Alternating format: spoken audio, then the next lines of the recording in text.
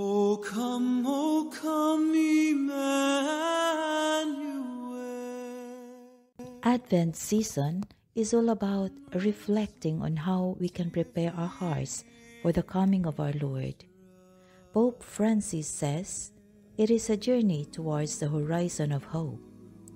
It is the season for remembering God's closeness to us by coming down to dwell among us. So, Advent is both a time of God's closeness to us and our watchfulness before He comes. Being watchful in expectation of His coming, the Pope continues, means not letting ourselves be overcome by discouragement, but it is to live in hope.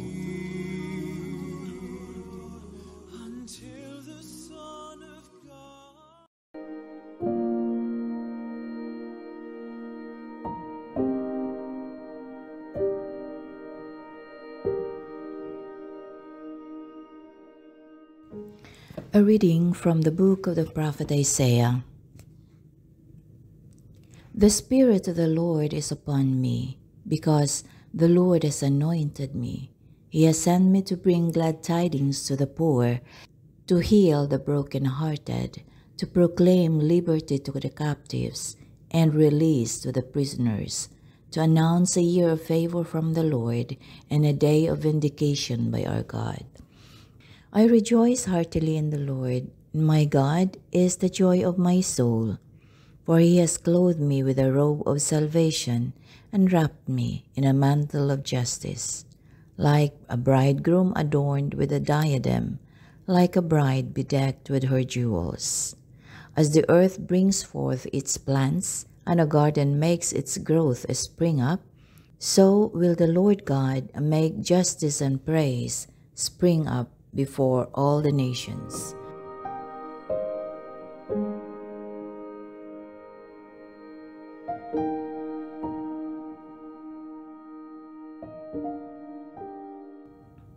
Responsorial Psalm.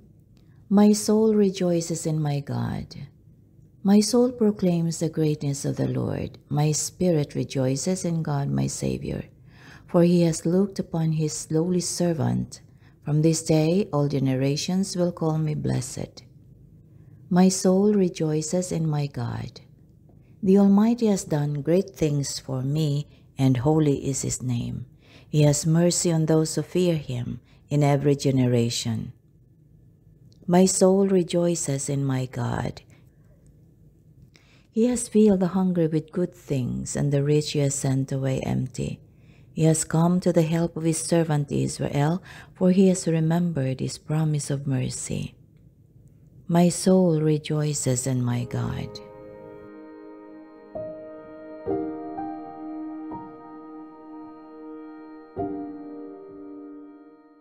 The second reading is from the first letter of Paul to the Thessalonians. Rejoice always, pray without ceasing. In all circumstances, give thanks, for this is the will of God for you in Christ Jesus. Do not quench the Spirit, do not despise prophetic utterances.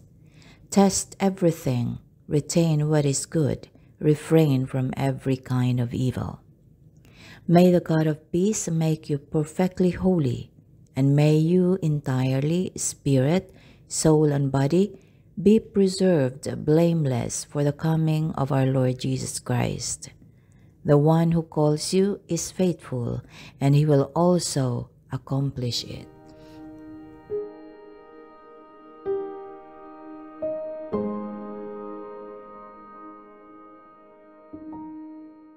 A reading from the Holy Gospel according to John. A man named John was sent from God. He came for testimony, to testify to the light, so that all might believe through him. He was not the light, but came to testify to the light. And this is the testimony of John.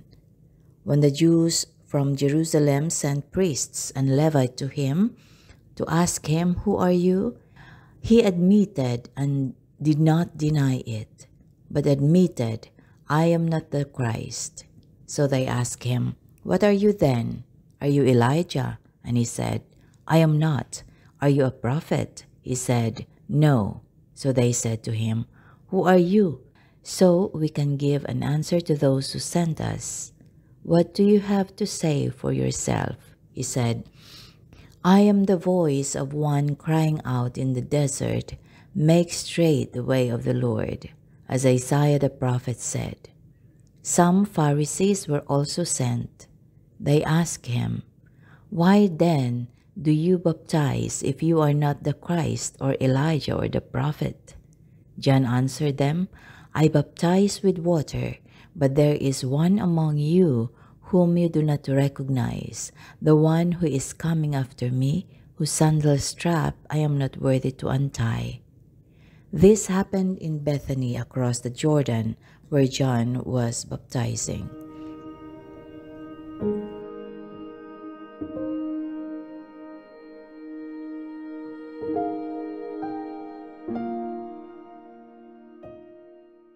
Do you know the favor of the Lord?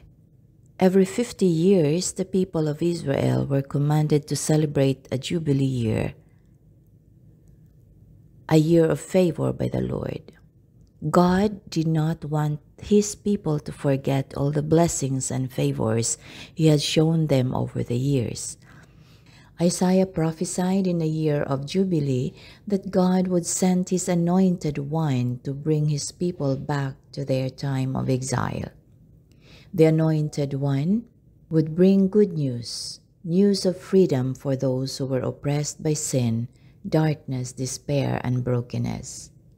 When John the Baptist announced the imminent coming of God's anointed one, the Messiah, the religious leaders questioned his authority to speak so boldly in God's name. They asked him bluntly, Who are you, and what do you say about yourself? They wanted to know if he was really sent by God.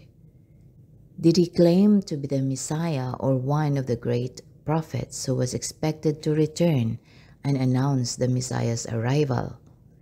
John had no doubt and no mistaken identity about his call and mission. In all humility and sincerity, he said he was only a voice bidding people to get ready for the arrival of the greatest ruler of all, God's anointed King and Messiah.